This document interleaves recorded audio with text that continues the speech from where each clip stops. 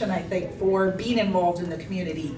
And I think that really came out of the leadership program. Just seeing how other, my other cohorts, some have kind of drifted off, to be honest, and aren't as involved. And so understanding that passion really drives success for whatever you're working on, whatever aspect of your life that you're involved in.